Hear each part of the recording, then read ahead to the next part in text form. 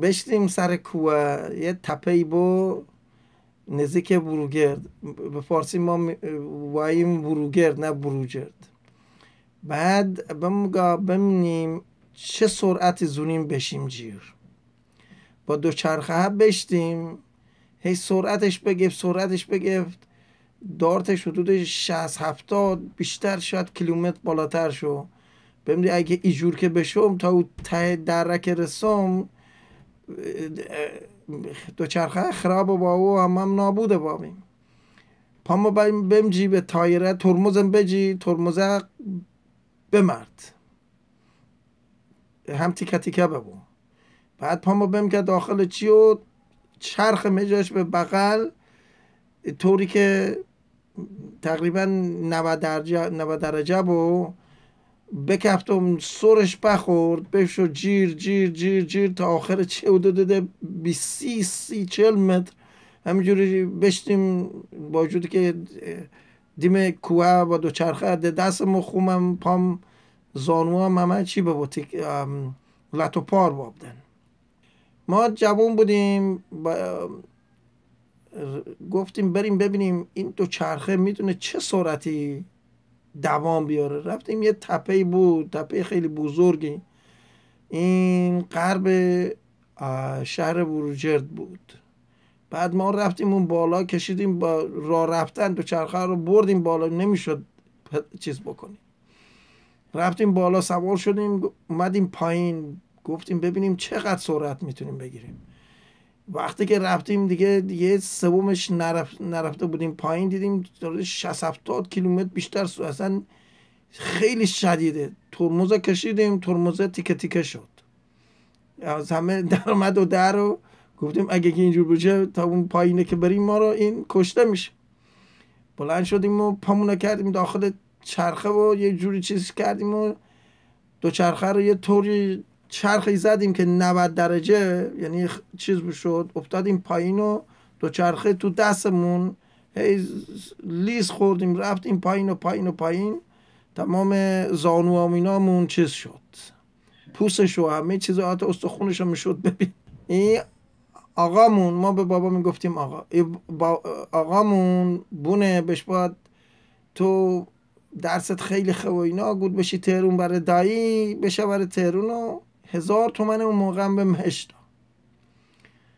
هشتا و بشه هرچی گود بکری بشی، هرچی هیری و بشه اینا بشه هیر. سوار اتوبوس بابدیم و بشتیم تهرون و بشتیم که دایی، و اتفاقا دایی هم یه 2 تا دوستش دارد در خیابون فردوسی تهرون که اینا چیزای شیمیایی فراتشون گمون که بلکه یه آزمایشگاه خودمون رو واز کنیم و یه دم و دستگاه هایی به هم بجنیم و یه مواد منفجره درست کنیم و ای تشکیلات که ترقه و تشکیلات درست بکنیم و ببینیم چجوری با او که مثلا یه توپ معمولی درست کرو اینا. بعد اینا ما بشتیم و یه وسایل همون گفته و برگردیم بروجرد و بعد نیشتیم خودمون باروتمون درست کرد. اون مواد شیمیایی که همون گفته بود باروتمون درست کرد و یه چیه آهنی من پیدامون کرد که طوری وسطش رو بمونکن یه این مواد باروتر بمون که داخلش یه ساجمه هم بمون که داخلش. بعد ما چجوری اینا منفجرش کردیم، بالا که اما دستگاه نریم که اینا منفجر کردیم، یه شمعمون بگفت، شمع رو بمون از جیرش و این همه یه سعیمون هم که یه جوری که روزی که درستش کردیم که مامان خالم بچه خالم با بیان برای همه بروجرد بونه، بیان برای تو بسونه بیان و اینا ببینن و همه با هم دارتمون چی مونه که با تمام این بچه اسرائیلای بروجردی برای همه بیان و یه خاله با مامانم بشته بیان خریدیم. موقع رو امتحانمون کرد که اینا کیا نبین که سر صدا بگیرن. آقا 30-40 تا بچه اسرائیل بیم و اینا هم یه بمونشته باش مقابل یه ساختمون خیلی بزرگی که بغل هما بو اینا بهشون کرده باش مدرسه. ایگوی ما پنجره رو وازشونه که یه چی پرتشونه کرده داخل حیات هما و دشون ای یهودی فلانی ای یهودی. اوکی.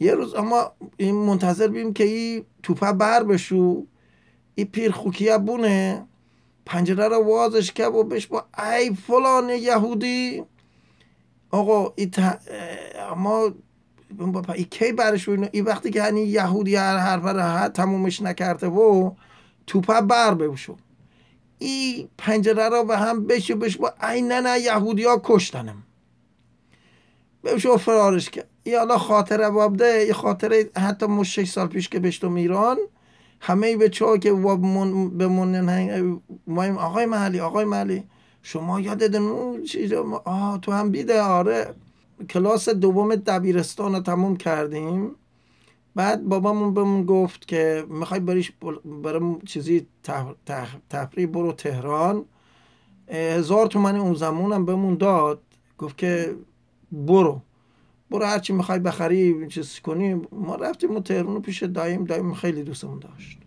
بردمون پیش یک 2 تا دوست داشت تو خیابون فردوسی اینا فروشگاه مال بورت و چیزای وسایل شیمیایی و چه میدونم چیزایی که میتونه آدم باش مثلا حتی TNT یا حداقل باروت و اینا درست بکنید بود. ما خریدیم و برگشتیم بروجرد و بعد اینا ما گرفتیم یه لوله بود مال چیز اتفاقا مال ترمزی بود وسطش خالی بود.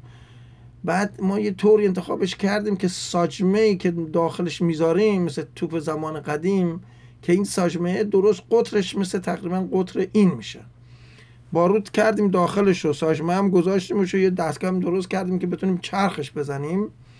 بعد اینا با یه شمی گذاشتیم زیرش که منفجر بشه. بعد به طرف حیات گذاشته بودیم. این حیات یه ساختمون خیلی بزرگی بود که مال حاج خزلی بود. اینا کرده بودنش مدرسه. این بچه کوی ما می آمدن پنجره رو باز میکردن خیلی اوقات یه چیزی پرت میکردن تو حیات ما و یه فوش هم میدادن و میرفتن. حالا ما بچه یهودی ها جمع شده بودیم هم کلاسی هامون پسر خالامون پسر دایمون همه اینا جمع شده بودیم که این ببینیم این چجوری توپ منفجر میشه. وقت زمانش هم کی انتخاب کرده بودیم که مادرم و خالم خونه نباشن رفته بودن خرید. همه جمع شده بودیم منتظر شدیم. این پنجره این یه پسری بود که خیلی چیز پرت میکرد اومد پنجره را باز کرد و گفت ای یهودی های میخواست بگه کسی نمیدونم چیزی فوش رکیکی بده. این که اینا گفت یه بار توپه در رفت مثل صدای گلوله بود. بعد این پنجره رو به هم زد و گفت ای نه یهودی ها کشتنم چیزه بروجردی یهودی ها کشتنم گذاشت و در رفت. این بچه ها حالا شده خاطره تمام این بچه های دوستای ما و اینا. 6 سال پیش که برگشته بودم ایران رفتم یه سفری اومدن تو کنیسا به من میگن آقای محلی یادتونه تو هم بودی؟ آره. این بحثی 40 تا من یادم نیست چند نفر تو این داستان بودن. اینم داستان جوانی میکنم. ما کلاس دوم دبیرستان بودیم بعد همین تابستونه بود. این پسر خالامون هم از تهران اومده بودن مرخصی 3 هفته 4 هفته پیش ما میموندن. بعد تو محله که بودیم از این لات و پاتا خیلی زیاد داشت اذیت میکردن چرا مسلمون نمیشی فلان تشکیلالا هیچی خودشون هم از اسلام هیچی خبر نداشتن هیچ. بعد یه بار ما نشسته بودیم داشتیم تلویزیون هم اون تابستونه اولین بار تو بروجرد تلویزیون آورده بودن یعنی مقرش رو درست کرده بودن برای نمیدونم به چه دلیلی برای 7 سال 6 سال چیز نمی کردن تا این موقع که این شد تلویزیون اومده بود. برای ما جالب بود با این پسر خالا داشتیم تلویزیون نگاه میکردیم تو حیاط. یه بار دیدم برادر بزرگم پرویز داوید اومد و گفت ایساق بودو بیا کمک. رفتیم و دیدیم 2 تا پسرگوی من اینا با برادر میخوام بجنگن. این برادر بزرگه به من گفت تو اون که چوب نداره رو بگیر بزن منم اون که چوب داره رو میگیرم میزنمش. گفتیم باشه و رفتیم زدیم و این برادر بزرگ ما اینا فرار کردن. برادر بزرگ ما این خیلی آدم خوش قلب ساده بود. این گفت این چوب خیلی قشنگه، برم بهش چوبشو پس بدم. از این چوبایی بود که چیز میکردن، نقاشی از این تشکیلات. این تا رفت، ما هم تو خونمون تو این چیز بود، بنبسته بود. اینا رفته بودن 2 سنگ گرفته بودن به دستو که بیان بزنن. ما برگشتیم سرمون انداختیم زیر بریم خونه. یه بار برادرم گفت بودو دارن سنگ میزنن. همینجور که دویدیم سنگ خورد به پشتم. بعد من نفسم برید، نمیتونستم نفس بکشم. خودم رسوندم خونه و این پسر خالام هم حالا تا حالا هیچ دعوا و این چیزها این به اون صورت ندیده بودن. اینا برای من آب میوردن چیز بکردن که نفسم بالا میاد. داشت چشام دیگه سیاهی میرفت. بعد هیچی، بالاخره یک باره نفسه اومد به بالا. اینم داستان یکی از خاطرات دیگه. اما انیشته ایم دکیه کلاس دوم دبیرستان بیم. این خالا و پیر خالامونم بونن تهرون اوماین برای هما بره 3-4 هفته برای هما مونن. بعد اینا یه روز انیشته داشتیم تلویزیونمون دی. بعد بمدی برار بزرگم بونه حوارش به جیبش با ایساق بدو بو کمک. مو بشتم و بمدی 2 بچه گوی من با ای 2 بچه گوی من برار بزرگم بش با تو ای که چونارو بجنمو که او چودارو جنم. هم این کارمون بکه اونا ببشه اون یکی هنیا بشی که چوش از 6 گفت و اینا فرارشون که و بشتن. ما بکردیم اینا فرارشون کرده که بشتن. برگردیم سرمون رو بمونجی رو برگردیم بشیم کیه که ما کیه مونده بمبسته بود. یه بار برارم صداش بکر بش باد ایسا دارن سنگ جنن. همینجور که ما بدوایام یه سنگ بهش خورد به پشت ما. خب ما نفسم گیرش بکر. خب ما به یه جوری بمرسه نا کیه و ای بچه خالامم تا حالا هیچی ها نشون دیه و اینا زعلشون بشته و دارتشون هوا رو چشونه که و داد و بیدادشونه که و که ما رو به نفس برن. اوبشون آرت و ای تشکیلات و اینا. بعد از یه دقیقه و اینا که نفسم بالا نوما داشت چشام می سیاهی با و نفسه به بالا بونه. این هم داستان جونیم. یکی داستان های یعنی که در جونی دارتمون برای شما داریم تعریف کرد.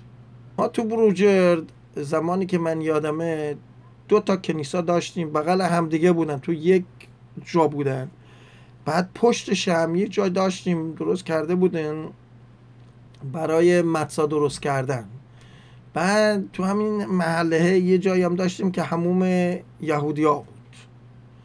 روزای مخصوصا پنجشنبه اینا رو داغش میکردن و اینا که ملت اسرائیلا میرفتن حموم برای جمعه عصر رو، یا بعض وقتا بعداً باز کرده بودن حتی روز پنجشنبه 4شنبه شبا چیز میکردن که اسرائیلا میرفتن حموم خودشون. بعد یک مدرسه هم داشتیم به نام مدرسه اتحاد که همین زیاد فاصله هم نداشت.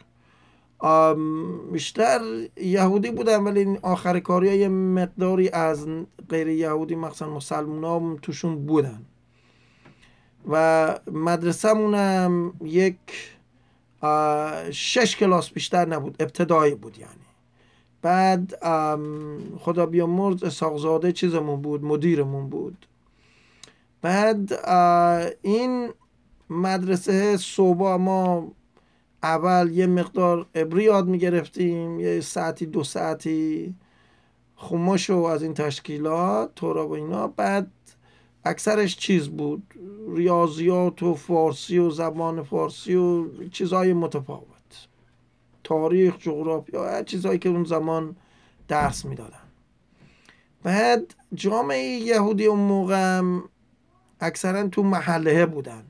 یک مقداری که مثلا مرفه‌تر بودن اینا رفته بودن تو خیابون پهلوی و این خیابونای بهتر که مثلا خونه بهتری داشتن. خب یکیشون مثلا دکتر نظیری بود که داروپزشک بود، دیگه دکتر عزیزاده بود، چه میدونم. اینا رفته بودن از محله بیرون و رفته بودن تو بهش میگفتن چیزهای سطح بالاتر. ما هم حقیقتش یه زمانی فکر کردیم که مثلا بریم یه خونه هم پیدا کردیم حدود چه میدونم 30 تا اتاق داشت، خیلی خونه بزرگی بود. بابا من پولش داشت ولی حاضر نشد، گفت ما میخوام تو اجتماع بمونیم، وقتی که میریم از این منطقه دیگه اون اجتماعی ها نداریم.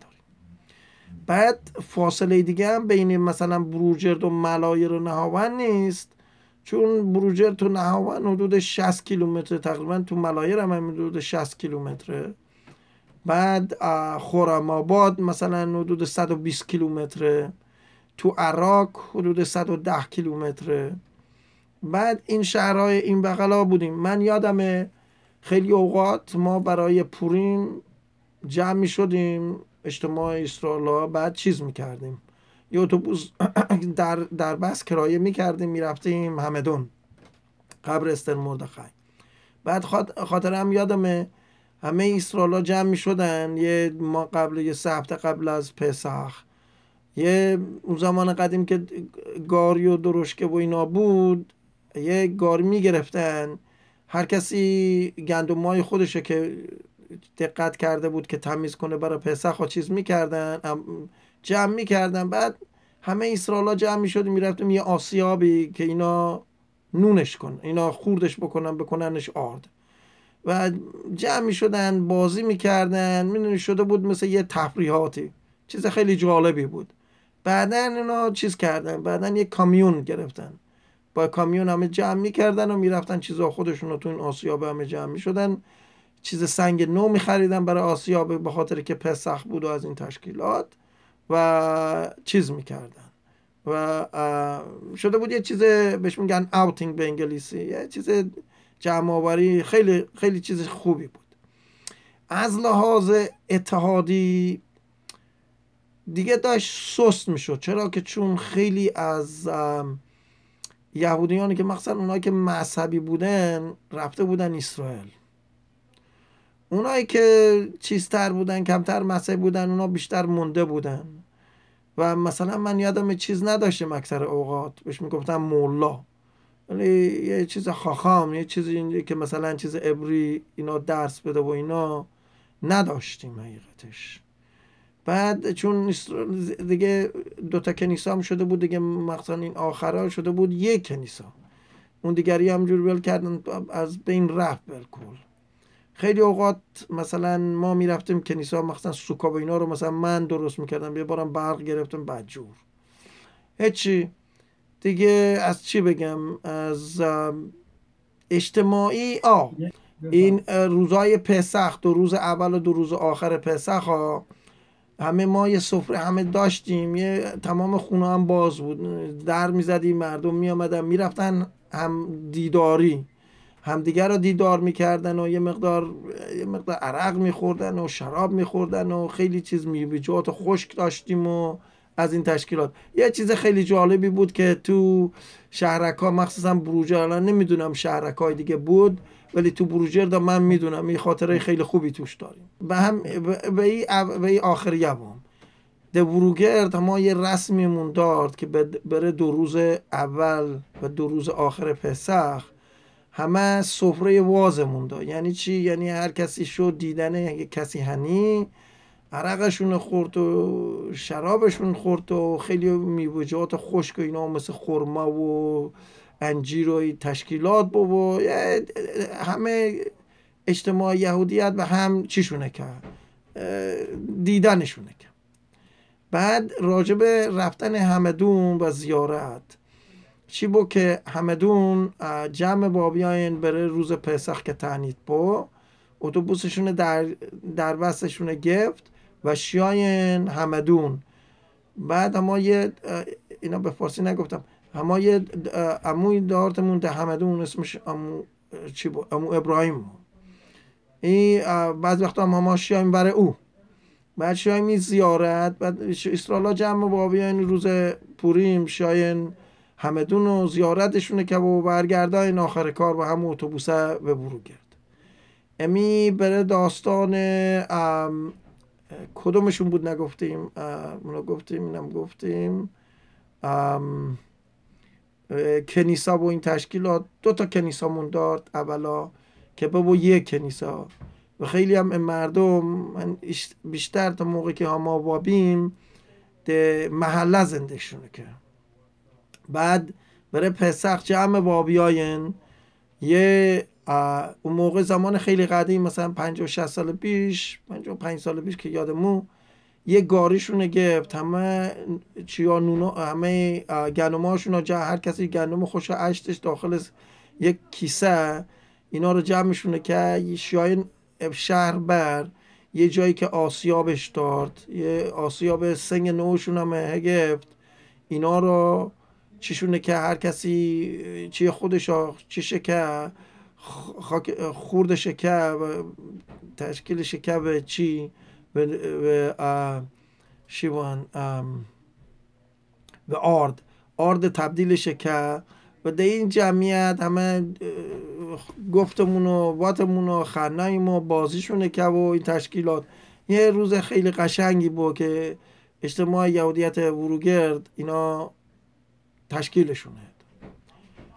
دیگه بگم راجع به کدوم بود اینا گفتیم ایچه اما 2 تا کنیسامون دارد بعد امی اولا ولی امی وسطا که به می حدود مثلا 45 سال پیش 45-47 سال پیش امی 2 تا کنیسا انقدر ایممون ندا خیلی ها بشته میگن تهرون یا خارج یا اسرائیل وابده با یک کنیسا بعد هما بغل همین کنیسا هم یه جایمون دارد که چی مونه که مصامون درسته که یه تنور نویمون هر دفعه همون گبره هر پسخی و هر کسی مسای خودش رو درست کرد بعد یه همومون هم دارد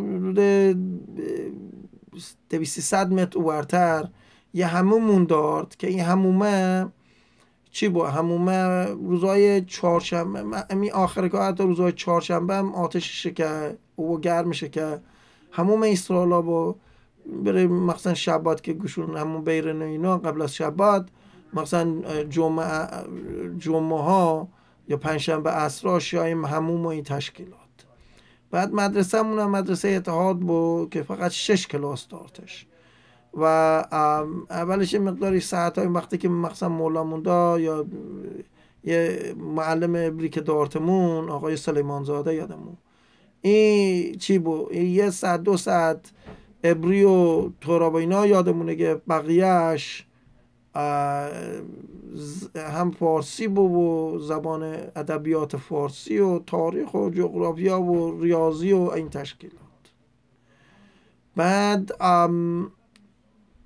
امیشی برای اینم مدرسه و کنیسا و برای پسخ و آره اینم ما روزای ده کنیسامون روزای یوم کیپور مخصوصا آخریاش قبل از ساعت نیلا آخر یوم کیپور این موقعی که قبل از که تموم بکریم همه بی حال بیم و به خاطر که غذامون نخورده با تعنید بیم همه مخصوصا جوونا همی دادشون حال شاین اینا بعد ساعت نیلا بود بهشون به ساعت نیلا چیا سفارادی ها اینا قشنگ خونن بعد همه جمع وابیاییم 3 گروه واب داریم یکی گروه ایور یکی گروه اوور این خوندش به صدای بلند و با قدرت او یکی انی جوابش ادا او بعد شو او یکی انی وابده و به جایی که مثلا تموم بکرن ادامه شون ادا انقدر قدرت زیاد وابده و یه بار انگار